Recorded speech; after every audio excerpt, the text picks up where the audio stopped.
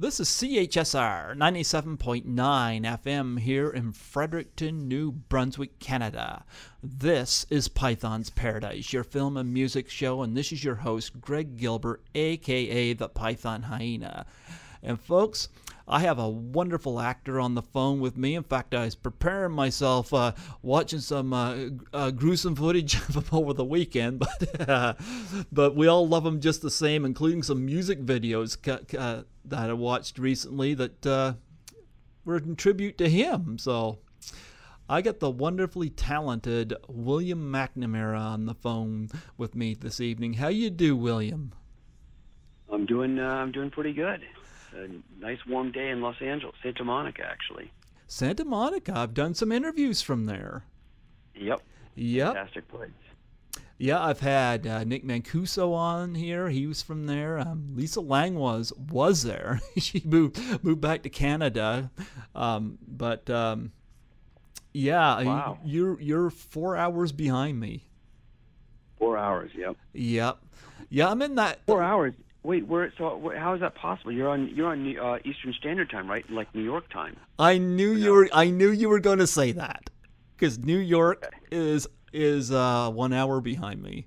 We're in that little place. I guarantee you, Donald Trump doesn't even know where we are. That's not saying much. But I mean, but where are you then? Wait a second. Okay, so where are you if you're 4 hours ahead? I'm in New Brunswick, Canada, and where is that?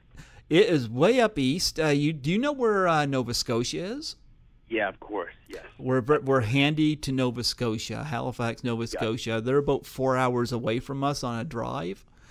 So, gotcha. Okay. So I'm up there. There's 3 cities in New Brunswick. There's Fredericton, St. John, and there's Moncton. And okay. Yeah, so we're actually 4 hours ahead of you. So. Wow, okay. Yep. And despite what some people might think, we actually got good, warm, sunny weather right now. Most people think we live in igloos here. Oh, God. That's funny. Yeah, it is funny. I always say our closest celebrities, I think, are the Trailer Park Boys. So if you know who they are, you might have an idea. Yes, I certainly do. I love the Trailer Park Boys. I've been trying to get them on here, and I don't know, they might be smoking too much weed. To get on yeah, very possible. I got to congratulate them because their movie Swearing At just broke the Guinness Book of Records of the most F-bombs dropped in a movie. They beat out The Wolf of Wall Street. They have You're kidding. 935 F-bombs in Swearing At. Are they rated R or X? They're rated R, but I'm surprised it didn't get an X because there's some genitalia in that movie. Basically, it's the Trailer Park Boys playing their real-life selves. And Swearing At is kind of a censorship retaliation on their part, and so they did a movie based on it. And a lot of people except me hated it. But 935, the fact that it beat The Wolf of Wall Street in the South Park movie, that's an achievement on their part. Wow, that really is. That's amazing. Because I'm doing a movie now. I'm producing my own, my little movie now, and I'm just worried about, because there's a few F-bombs in it. So I'm always worried about the rating system, because if you get not a good rating, it's hard to distribute your film, independent film. You know what? And I like independent films too. We get a lot of those shot up here, and I wish more films would get shot up here in Canada, because a lot of times, you get Deadpool and Mean Girls shot up here, but they're American films, and I'm like, I miss the days when we had Canadian films, and what happened to the Canadian film industry? What happened? Why aren't they shooting them anymore? That's a good question. I think a lot of it is lack of support from the government. At least that's what I'm hearing. Because we used to have movies like Class of 1984, Black Christmas, Meatballs, Porky's, and of course our biggest one, Bon Cop, Bad Cop. And if you haven't seen that, that's fantastic. What's it called again? Say what it's called. Bon Cop, Bad Cop. It stars Colin Feore. It's basically, it's a bilingual film. It's half French and half English. And it's got this body that was dropped from a high place and it lands on the sign. And one half the body's on one jurisdiction and one's in the other. Oh, that's funny. It's a funny movie. They just had a sequel come out to it this year. The first one came out in 2006, and it beat out Porky's as the highest grossing Canadian film, and it was very, very funny and very intelligent. It's a cop comedy. Oh, God, that sounds great. Yeah, you got to check that out. Absolutely. Yeah. But you were in a movie. I got to start off by talking about, you were in a movie called Opera in 1987. It's funny because I wasn't quite aware the opera was celebrating an anniversary until just a couple hours before I messaged you. Actually, it might have been an hour before I messaged you. What had happened, because I've been trying to celebrate the 40th anniversary of Suspiria, which is sure. Yeah, and I had Stefania Cassini on here back in March, my first interview in Rome, Italy. I've been in talks to get Jessica Harper on here, and I can't wait to get her on here, but I've been very, very patient about that. But she and I have been in talks. She's been busy. And I was looking up Dario Argento. I wanted to get him on here, and then I was like, couldn't find any information, and I was looking down his credits, and I saw Opera there in 1987. I was like, holy cow, he's got another anniversary? So I kind of, I clicked onto it, and I was like, it's been a while. So I clicked onto it, and I actually watched the movie online there as a refresher. And I loved the movie. Yep. And I got to say, Darius he's one of these directors like Brian De Palma and David Cronenberg who can be very, very graphic, but he can get away with it because his use of color and style and right. Oh my goodness, the guy's just a maestro. He's a man. He really is. He really is. He was Dario Argento in the early days. He and Bernardo Bertolucci were writing partners. Okay. And they both decided to go off in different directions. Bertolucci became Bertolucci, and Dario stayed in Italy and just continued to do his horror movies. Well, he does some really good horror movies. I've seen a number of Argento films, and loved Suspiria, loved Deep Red, and loved Opera. I grew just a new appreciation for it just watching it this week. I don't know whether that's on Blu-ray yet. It's certainly not here in town. Is that out on Blu-ray? That I don't know. I'm not sure. Be nice. It should be. Yeah, because that was your first film, was it not? No. In fact, I got Opera because I was in Italy shooting an Italian miniseries. So I just happened to be in the right place at the right time. I was actually heading back to New York, shooting a movie called The Secret of the Sahara. Okay. And it was a huge international co-production. Rai TV, Canal Plus, and I think the BBC. And I was just over there, and I was actually pretty much getting close to being done. And I met Dario Argento. He said, "Hey, I've got this part. You want to do it?" And I said, "Sure." And but I'd already done. I had done it, maybe in 1987. I'd already done. I can't remember. I'm pretty sure I've done a few movies prior to that. I'm pretty sure. Oh, I was looking at Wikipedia. Sometimes Wikipedia is not up to date. I wasn't looking at Wikipedia.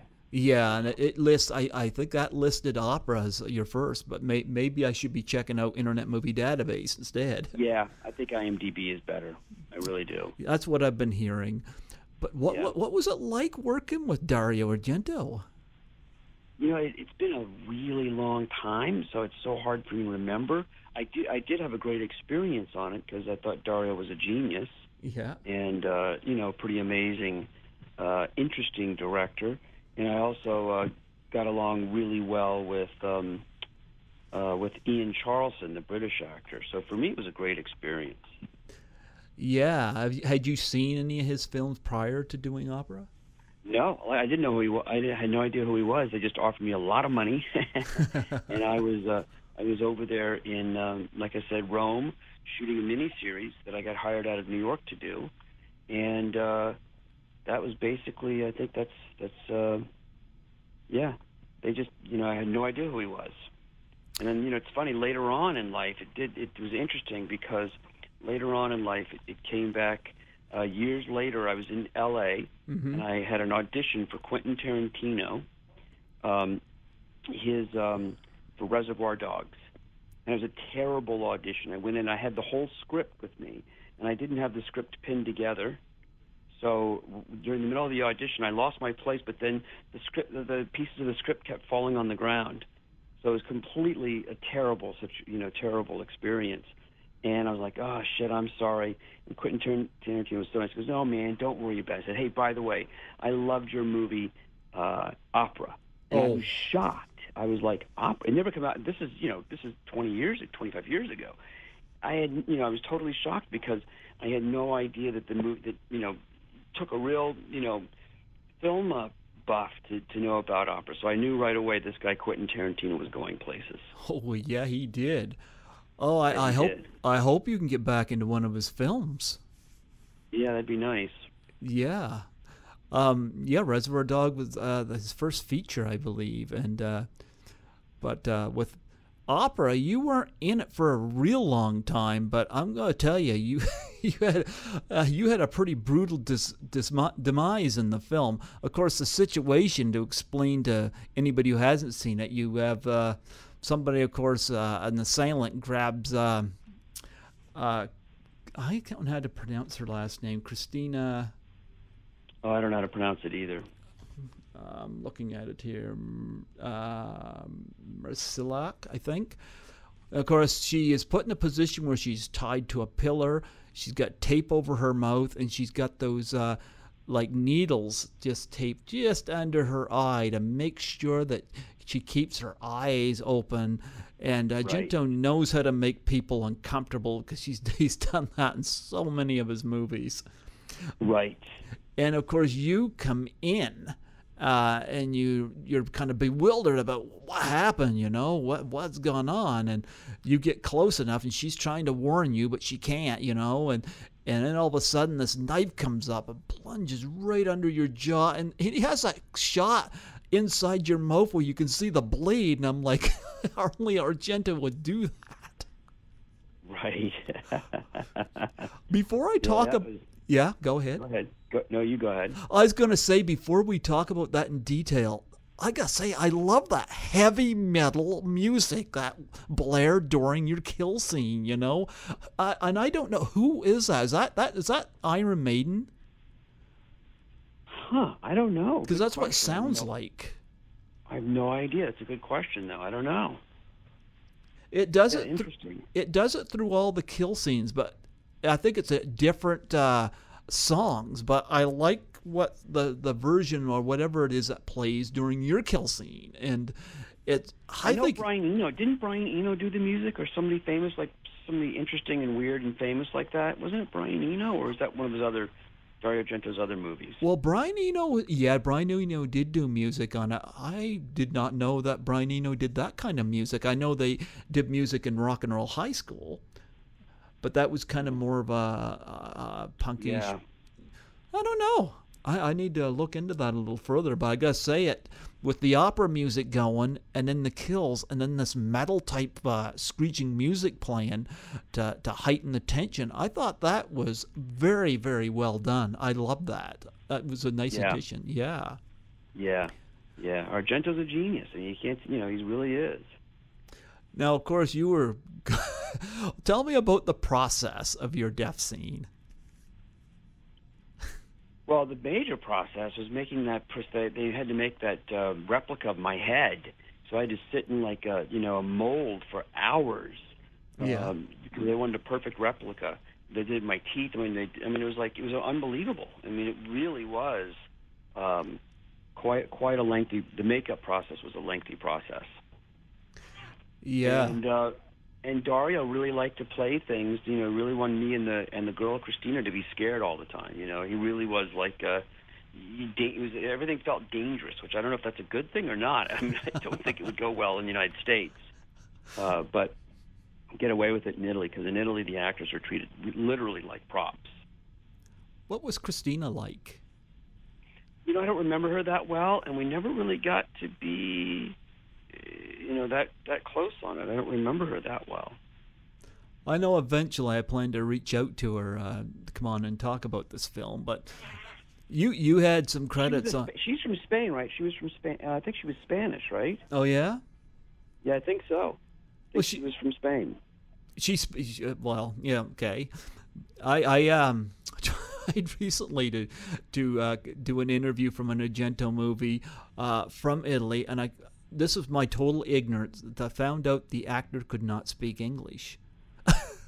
And I had to be very apologetic. I don't know whether they had one of those things that can translate, because they would have done the interview, and I was like, holy cow, I can only speak English, and I never stopped to think about that. I was like, holy cow. Yeah. Yeah. Well, that's what happens. Well, I take it that was not English dub in opera. Yeah, my voice was dubbed by some English actor. That was crazy. I should have known better, because I did notice that they weren't paying very much attention to recording sound like they are in the United States. They're crazy, the sound in the United States. They really, make sure the sound is on. Those guys just weren't doing anything. So oh, I was wow. like, something's fishy here. And of course, I learned my lesson. I was so green. I was so early in my career that I didn't know what the heck was going on.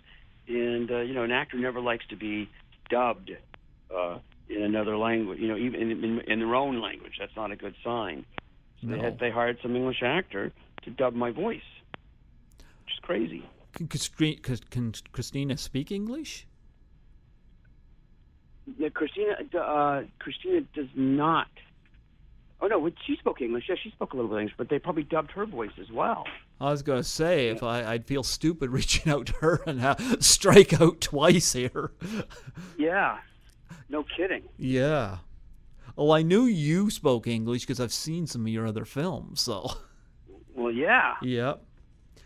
But opera was very clever. Argento is very clever, and I don't want to give away any spoilers, but I love that plan that came together to figure out who the assailant was and what they used to seek him out. I thought that was clever.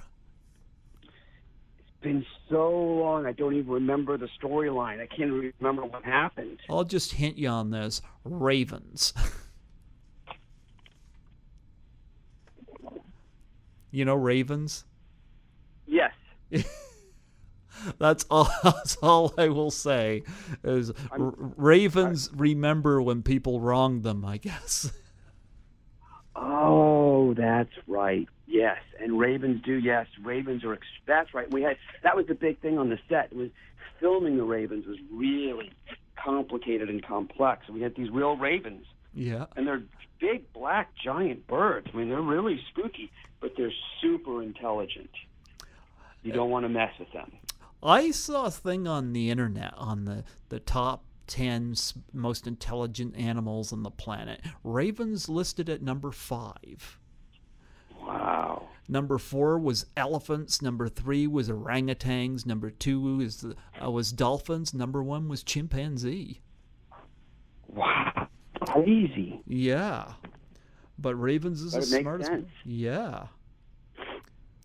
But interesting. Yeah. And speaking of thrillers, I remember seeing this one in theaters, Copycat. Yes. I saw that. What an underrated thriller. I think it's just as good as Silence of the Lambs, I think. Well, Copycat had a bit of a hard time because, unfortunately, two things very unusual about Copycat, which to its credit, not many Hollywood movies get made with a female as the leading man. Okay. Sigourney Weaver was like a leading man, but she was a female. So most of those movies, and now if it could be the female's in trouble, like Sigourney Weaver was being stalked by me, but the other actor should be, in Hollywood formulas, should have been a man. The detective that saved her was Holly Hunter, who's also a woman. Yep. So very difficult for those movies, according to Hollywood studios. They have a reason why they make their formulas. The woman's in trouble, the man saves her, whether he's a detective or whatever he is. So in that movie, they went against the grain. They tried something very risky, which is having Holly Hunter be the savior. I'm glad they did it. Yeah, I'm glad they did it too. It makes it much more interesting. Now, the other problem was it came out about a week or two after that movie Seven with Brad Pitt and Kevin Spacey. Yep. So, or 3 weeks after, and so what that means is that the serial killer movie had saturated the United States. So who wants to see another movie about a serial killer movie? And in fact, the bad thing happened, which was it set up for anybody that didn't like Copycat review-wise, they would say Copycat certainly is a copycat, but nowhere near as good as Seven. So copycatted Seven. Made it look like we were trying to copycat Seven, and of course they were shooting at the exact same time. Well, I gave Copycat a very positive review. I thought the movie was very smart. I love the fact what they did with the leading ladies. I just watched The Big Sick last week, and Holly Hunter, I gotta say, she's still a very attractive, beautiful woman. Oh yes. Yep. Oh yeah, she's amazing. Yep. But I think she was a very strong factor. In fact, Roger Ebert had gave the movie a positive review, and he cited Holly Hunter as being a strong point because she's this very small woman in stature, but she's put in a position where she has to, because Sigourney Weaver, we know her from Alien, and she's just one of these kick-ass females, and here she is the one in trouble. So it worked really well, I think, in my opinion. Yes. Yeah. What was your experience like working with Sigourney Weaver and Holly Hunter? Well, both of them fabulous actors, so that's an incredible honor to be working with actors like Sigourney and Holly. And Holly is a very warm person, and Sigourney is a little, I don't want to say cold, but she's a little bit more reserved. She's just very reserved, and a very private person, and I don't blame her. But Holly's the kind of person that, you see her on the street 25 years later. Hey, Billy, how you doing? Good to see you. Big hugs and that sort of stuff. Yeah, I don't know what it is. Her voice. I don't know what it is. Jodie Foster's got this too. When they talk, there's something about their voice that I don't even know how I can explain it. I find it very attractive myself in the way they talk. Right. Yeah, but I can't explain to it what it is. You'd have to listen to them talk to get what I'm talking about, because Jodie Foster's another one that's got the same thing. But right. Yep. But I enjoyed Copycat, and I saw that in theaters, and I remember it well. And Sigourney in that very harsh situation where she had to use a broom handle to lure her newspaper in, and then she'd find stuff going on in her apartment, and I thought it was nice and creepy. And of course, you had a nice creepy role in the film. Yes. Yep. Of course, that was directed by John M. Mill. I think one of his better movies, I think. Yeah. Yep. Yeah. He's actually very good. I don't know if you ever saw, I think it was called The Singing Detective. I think it was a BBC show. Okay. It was fantastic. British show. Fantastic. Yeah. And some other films I have listed down here. You did, of course, Dream a Little Dream. Yep. Yep. I did. Unfortunately, we no longer have Corey Haim, and his last movie was actually shot in the city. Called American. Oh, wow. Yeah, American Sunset. I did not meet him, but I know one or two of his co-stars from that movie, and that was shot here, and it's unfortunately he's gone. But American Sunset. I think it's called Hostage on IMDb, but it was called American Sunset. And there's a big thing about him shooting a film here, and of course Corey Feldman was also in that, and Harry Dean Stanton, and Jason Robards and Piper Laurie. There's a good cast in that movie. It's been a little while since I've seen the movie, but what was your experience like on that? On Dream a Little Dream? Yeah. That was a fantastic, that was a lot of fun to shoot. I mean, that was just a lot of fun,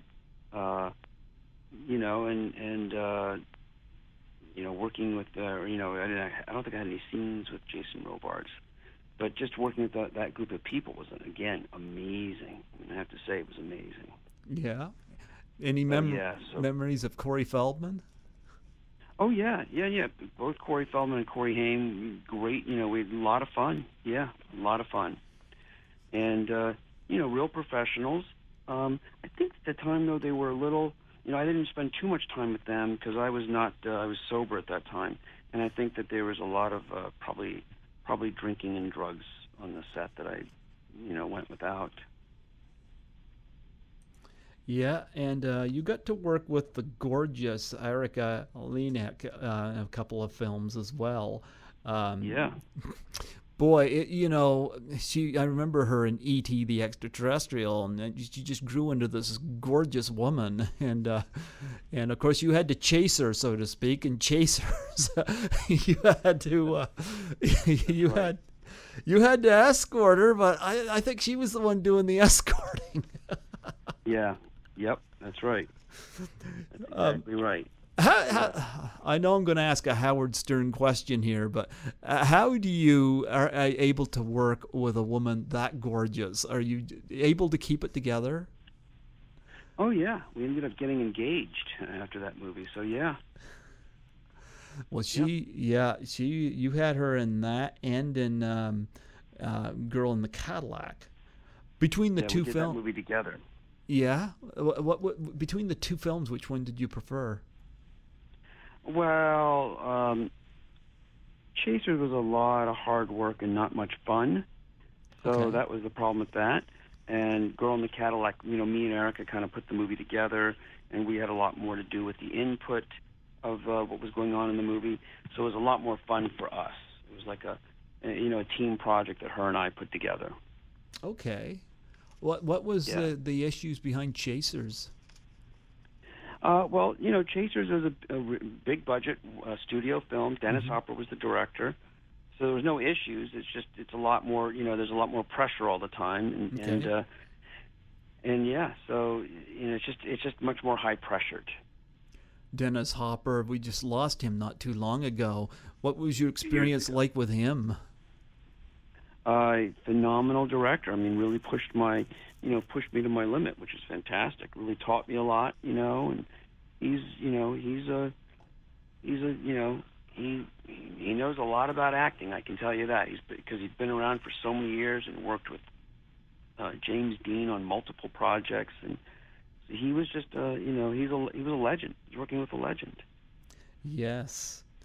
Another film I got to bring up is The Ringmaster. Now, last October, I had the pleasure of having Molly Hagan on here, and we're celebrating the movie Election, which I think is an underrated, fantastic teen flick with her and Matthew Broderick and Reese Witherspoon. But I had to bring up The Ringmaster, and she loved working on The Ringmaster. So yeah, that was a lot of fun. That was tons of fun. Yes, that was great. And what was it like working with Jerry Springer? He was a super nice guy. I mean, I had a really good time with him.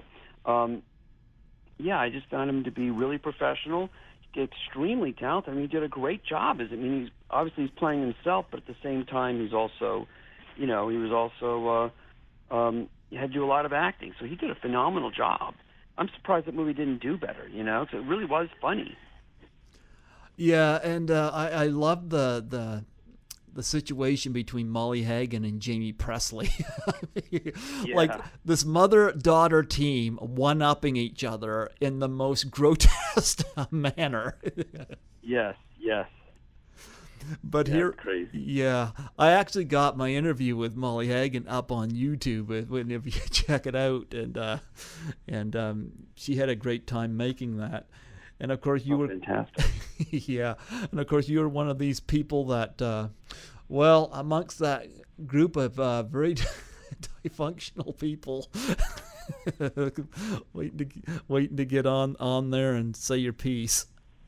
Oh, that's fantastic. Yeah. Out of all your films, do you have a favorite? I know that's a tough question, but is there one that just stands out as your favorite that you've done? That's a tough question, just because, like, saying who's your favorite child, if you have children, and who's your favorite dog, if you've got 2 or 3 dogs. It's like, there's each one is like special for its own. But I would say, I guess Stealing Home and Wildflower would be my 2 favorite, that had the best, most exciting, fun times on. Okay, tell me about that. Anything in particular? Well, Stealing Home was, opposite Jodie Foster, and it was one of my first movies I ever did. And big Warner Brothers movie, and just really exciting. Me and Jodie Foster, that's a big, for a new young actor, to work with Jodie Foster was just like, it was incredible. And we did some great work together. So it was just like, for me, that was the most exciting event in my life that I can remember, Mm-hmm. And then Wildflower, same thing. Reese Witherspoon and Patricia Arquette and Diane Keaton directing. So I was surrounded by 3 amazing women. I mean, that's, for a guy, there's nothing better than that. Yeah, and you worked with Elizabeth Shue as well, and Radio Inside. Yeah. Yep. And of course, you're a big animal activist. And I told you we have to talk about that. Yeah. We've had some situations with animals here because I guess I was driving into town Saturday, and I never see them, but I guess a truck had hit a black bear, and I've only seen black bears twice in my life, in and around here, So I guess the bear went out in front of him, hit this bear. Yeah, I know we got lots of deer here. My nephew's got a couple of dogs, and they just had a very bad experience with a porcupine. Yep. And I bet you they won't learn from it, because my parents have an Australian Shepherd, and after it got sprayed by a skunk the first time, they said it would never happen again. Well, it happened again. They don't learn. Yep. I believe it. Yep. They don't learn. But No. I remember, I'm going to bring you back several years ago. I remember an incident that happened over the news. I don't even know how this could have been handled, but I was outraged by it. Remember the situation where there was like 50 exotic animals that were loose, and they shot them, and some of them were Bengal tigers, which are endangered. Yep. Yeah. I remember. Yeah. And I guess there's been a lot of speculations as to, there's been some people saying that guy was not guilty of it, that the authorities were guilty of it. But again, well, here's one thing that was said, and I forget which one of the animal wildlife shows was stating it, but they said if that guy was guilty and these animals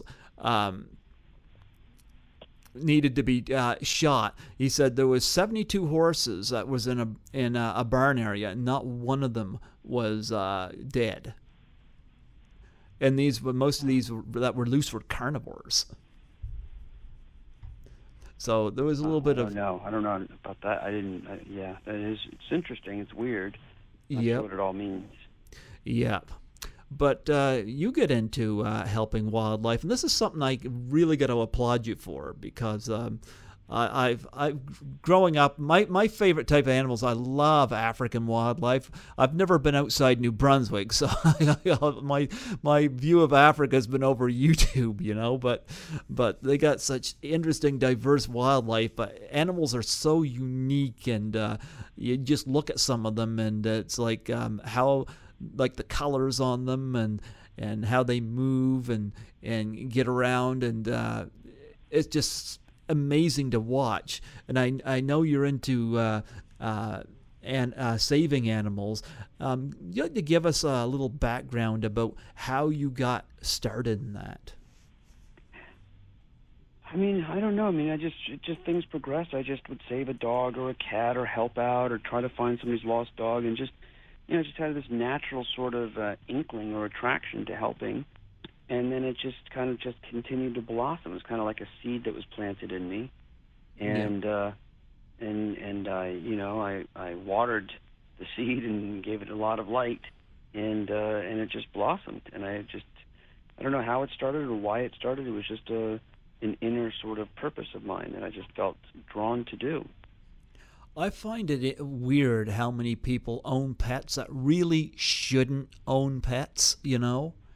Yeah. Yeah, that's just bizarre to me. They'll buy a dog and it stays leashed in the backyard, and it gets neglected, and I don't understand these people, why they do that.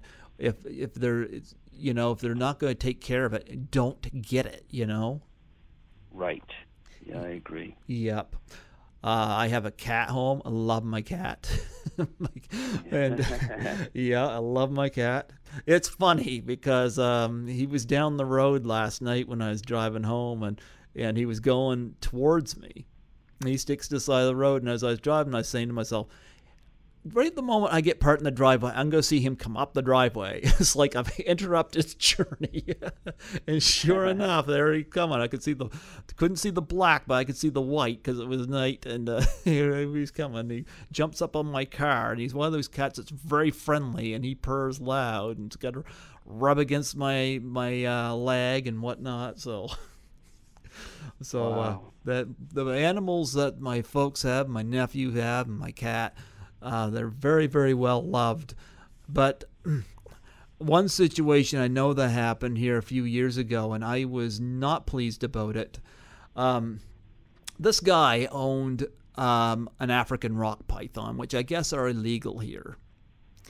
And I guess they're blaming it for the death of a couple of children.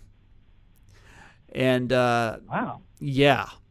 Now, the African rock python, I believe, is the second longest snake in the world. And I've seen video of them killing impala. So they're definitely a powerful snake. But here's something that bothered me. Now, I understand people being outraged, but they confiscated the snake and they killed it. But the guy owned other snakes, like Burmese python. He owned some alligators and some box turtles. And what really ticked me off is that they killed the other snakes, they killed the alligators. The only thing that they didn't kill was the box turtles. That I guess the local zoo took them in. I'm sitting here thinking the only reason the turtles got to live is because they're endangered. They might as well come out and say it. But it bothered me that those other animals had to be killed because of this one incident. I was not pleased with that. It does seem strange. Yeah. Do you encounter stuff like that when you're doing your activism? No, not really. Nope. I mean, most of the stuff that I do, people are, it's just trying to rescue or find homes for I've done exotic animals as well. So people are all very helpful, and they want the best for the animal. I haven't been involved in any, animals that have harmed other people. I kind of stay away from that because it is kind of a sad situation. Yeah. Well, what kind of exotic animals have you been involved with? Everything. Bears, lions, tigers. I had a show on National Geographic called Animal Interventions. Me and my partner, Allison Eastwood, would roll up on people's houses and try to convince them to let us take their exotic animal to a sanctuary. I've removed and rehomed, tons and tons of exotics. What was your experience like with some of these? Like, have you got any detailed experience, like being around these animals? Like, what were they like? Like, any stories there?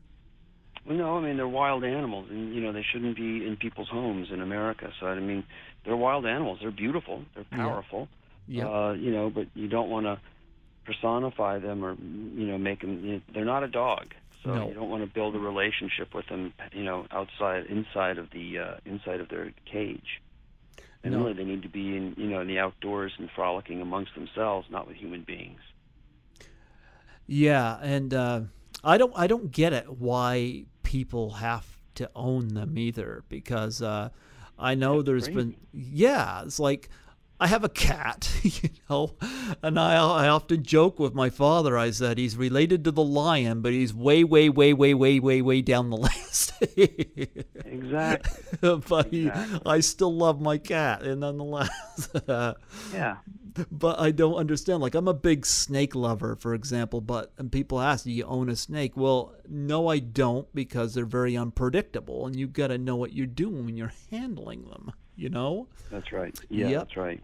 Whereas I'm kind of used to having cats around, so you feed them, pay attention to them. They're pretty healthy, so. Yeah, exactly. Actually, all the animals, like with my cat, my parents have 2 dogs, my nephews get 2 dogs. They're all rescue animals. So, Yeah, that's the way to go. yeah. Yep. Did you ever hear the North Shore Animal League that Howard Stern promotes? Yeah, of course. Oh, sure. Yeah, that's a good organ. Yeah, absolutely. That I've supported it, not as much as I would like to, but I know he and his wife Beth Trotsky Stern opened up about that, and I know Howard. They don't know is gifted in so many areas because he's also a gifted photographer, and he did a calendar of his gorgeous wife with some of these animals at that sanctuary to build funds for it. And he's a gifted photographer, and of course I ordered the calendar so that I could support the organization. Have you been to that? No, I haven't. No. You? I have. Actually, I haven't been outside New Brunswick, so Oh, that's right. Okay. I'm a horrible traveler. I'd like to be able to do it.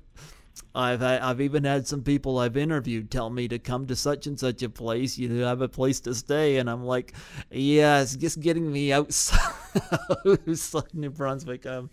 I don't know. I wish I could do it. Maybe eventually I'll do that, but I hear about this stuff, and I think the North Shore Animal League is a terrific organization. I guess, judging from what I hear, I guess the sanctuary allows more freedom of the animals. Am I correct on that?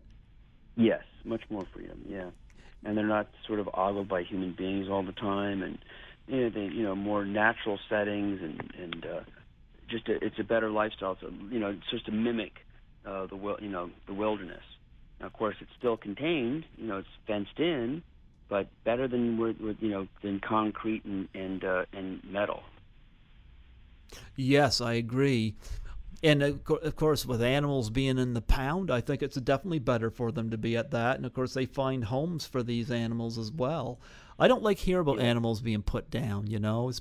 From not having no. Yeah. That's a sad thing. And I agree with Howard Stern. Every time he rants on one of these people that neglects their pets. Or they move. The worst is when they move and they leave their pets behind. That's the worst. Yeah. Yeah. That I don't care for that. Now, being around the exotic animals, like, what's the most impressive thing you've seen? The most depressive? No, most impressive. Like, in terms of an animal, like, you couldn't believe you were that close to it or whatever? Well, I guess a humpback whale I was in the water with, and in Cambodia with a giant elephant that was walking through the jungle. So I'd say because they're just so large and powerful, to be within inches of those kinds of animals and not be harmed or not feel fear is an amazing thing. Oh wow, humpback whale! And you swam with it? Swam for a week, yeah. Yep. Oh gee, you weren't intimidated? No, not at all. Oh, wow. And, of course, elephants are so smart. I'm amazed at the brains of an elephant. Like looking in a mirror and they know they recognize themselves, or I've seen a video of an elephant painting. they're just but they're trained to do that, and the way they have to beat them to do that. So they're not. That's actually not a sign of intelligence. That's a sign of abuse, severe abuse. Oh, I did not know that part of it. Like, I knew in circuses that there was some abuse. I didn't know with this. No, elephants aren't inclined to be artists. They're not painters. You have to beat them into submission to get them to do that. An elephant's a pretty overwhelming creature to try to do that with. I never seen an animal destroy a Range Rover the way an elephant can do it. Yeah. Yeah. I saw this guy in a Range Rover in a video try to get an elephant to move out of the way on a path. And that just wasn't going to happen. That elephant flipped that Range Rover over with great ease. Good. Yep. Just do it more often. Well, again, another video I saw, there was this tour bus at one of those sanctuaries, and it started backing up and backing up and backing up, and there was like zebras and impalas like looking at it and whatnot. And when after it got backed up so far, you could see this elephant just walking up towards it, so calm, and there was a fork in the road up above, and the elephant went the other way. But it's almost like the elephant was saying, "I'm going to make you back up." Yeah. It's just the mind of an elephant's just an impressive thing. Yeah, I know. Now, you mentioned depressing thing. Have you seen anything that's really, really ugly that you've seen going to one of these homes? Yeah, just when the large animals like bears are kept in, 10 by 10 foot, basically a jail cell. That's pretty sad. Do these people get arrested? No, it's not illegal in most states of the United States. Oh, I know that. I know that. Yeah. I know that would raise some questions here. I do know that. Yeah, I would hope so. So this, I know you mentioned that you got a project coming up. Is that animal related? There is a pit bull in the movie. Yes. Okay, tell us about this. It's a comedy about, sort of a dark comedy about Hollywood. The bright spot of this dark comedy is the main character, his relationship to his pit bull. Are you starring in it? Yes, I play the guy. Okay. Yep. Now this my pit bull too. Oh, it's your pit bull? Yes. Okay. So was it? It must have been easy to work with your pit bull for the movie. Yes. Well, yeah. And yesterday we had a big scene yesterday, and she did a really good job. Yeah. Really good job. Yeah. So yeah. So it's been pleasant. It's been a lot of fun working with my dog. I can't. It's been it's just been great actually. I can't say enough positive about it. You don't mind me asking really what other pets do you have? That's it. We got a rescued pit bull. Who else is in this film? Angus McFadden, Billy Baldwin, Allison Eastwood, Paul Victor, loads of people. Yeah, and there'll be more as I go along. We're gonna shoot it all summer. So as each scene comes up, I'm gonna get another friend of mine to play a great part. So we'll see. There's more to come as well. You must like working with Allison Eastwood. You worked with her a couple times, huh? Yeah. Yep. Yeah. Yeah. Wow. And she's like yourself, an animal activist, right? I don't know much about her. Absolutely. Yep. Animal activist. Well, I think that's a very, very important topic, and I hate seeing animals harmed. What do you think of zoos? Not a fan. Not a fan. No. Because I found that now, I don't know, you might disagree, but especially with animals that are endangered, I find that there's some zoos that have been very, very good at breeding certain animals. Like I know the Toronto Zoo's had a lot of luck breeding gorillas. Right. Yeah. I was wondering what. Yeah. There's some benefit to that, and absolutely. I just wish they were sort of larger, more natural habitats as opposed to any kind of small enclosures. I agree. And of course, have you ever been to an African safari? In Africa? Yeah. No. I know they got something like that. I think in Toronto or Ontario, African Wild Safari or something like that, where you can drive we have it through. in San Diego too. Oh yeah, I've never been to one of those. I just saw that scene in the Omen where they drive through. What is that like?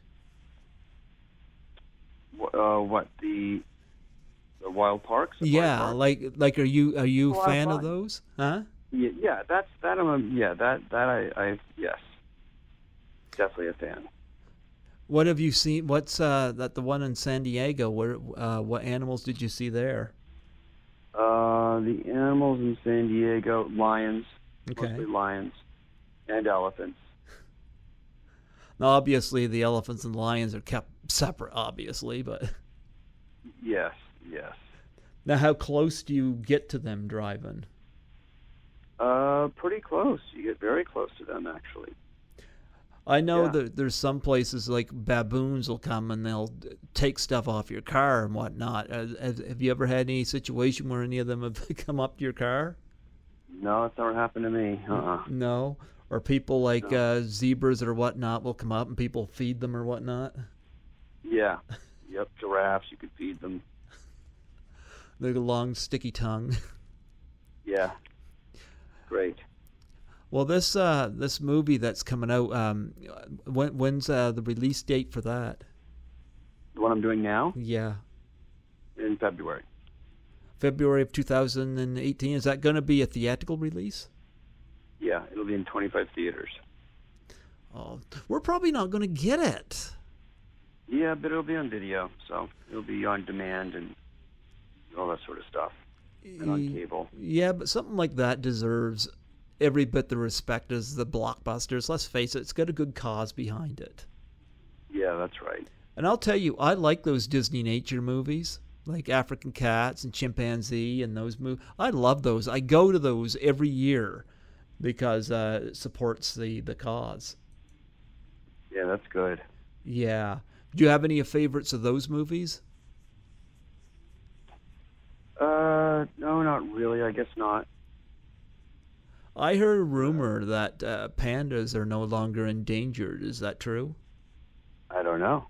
Actually, idea, that was told to me recently, and I was like, if they're off the endangered species list, I say bravo. I hope they can keep them off the endangered species list, if that's the case. Yep. Yep. Do you get a web page you'd like to plug? Just probably my Facebook. Okay. It's a Facebook page, The Trouble with Billy. So that's just that's the name of the movie that I'm shooting now. It's called The Trouble with Billy. Okay. Facebook.com, The Trouble with Billy. Okay. Well, we're definitely going to applaud that cause, and I got to say again, I appreciate the fact that you're out there helping these animals because they kind of need humans that look out for them because there's a lot of people, especially these people that bring illegal animals into the country. Like I saw like videos of people with pit vipers and like Tupperware dishes. Like I don't know why somebody wants to own one of those, you know? Yeah, it's strange. You know, and of course, when somebody gets bit, like I heard the situation of somebody that owned a black mamba, and somebody got bit and they die, and of course it's the black mamba that gets killed for it, and it's not the fault of the snake. Yeah. So, yeah, exactly. Well, William, it was absolutely wonderful having you come on here this evening, and I loved hearing your passion for animals, and I want to encourage you to keep with that passion, and you know, if Alison Eastwood wants to come on here, I'd be happy to further promote that. And sounds good. Yeah, I think that. Would you say it's called the Problem with Billy? The Trouble. Oh, The Trouble with Billy. Yep. And that comes out next year. Yeah, February. Okay, perfect. Then we're going to keep a lookout on that. And, of course, celebrating the 30th anniversary of opera. Yep, that sounds good. Yeah, did you know it was the 30th anniversary of the film? I did not. I found out just by accident. It was like looking up Dario Argento. It's like, well, okay, let's celebrate this film. There was a big thing in Texas. I think it was a Texas convention. They were doing something for Suspiria when I interviewed Stefania Cassini, and there was no mention of opera. So I don't know whether it's been alerted. I kind of like highlighting some of these films that don't get quite the attention. And opera is a pretty stylish piece of work, and so I thought I would honor it here tonight, and along with these other films that we mentioned. So anything else you want to plug before we sign off? No, that's about it. I appreciate it. Thank you very much. I was very happy to have you come on here. I was wondering if before you go, if you would do a plug for my show. Okay, what's the show? Give me the name of the show? Just state your name and say you're listening to Python's Paradise with Greg Gilbert. All right. And if you want to throw New Brunswick, Canada in there, you can too. All right. This is Billy McNamara here listening and talking to Greg Gilbert on Python's Paradise up in New Brunswick, Canada. Thank you so much, William, for coming on to this show. What was you going to say? That's it. Just thank you very much. Yeah, thank you, and thank you for everything you're doing with animals. It is very appreciated. Absolutely. God bless you for it, and do you enjoy that beautiful Los Angeles weather? All right. Thank you. Talk to you soon. Okay, you take care. All right, bye-bye. Bye-bye.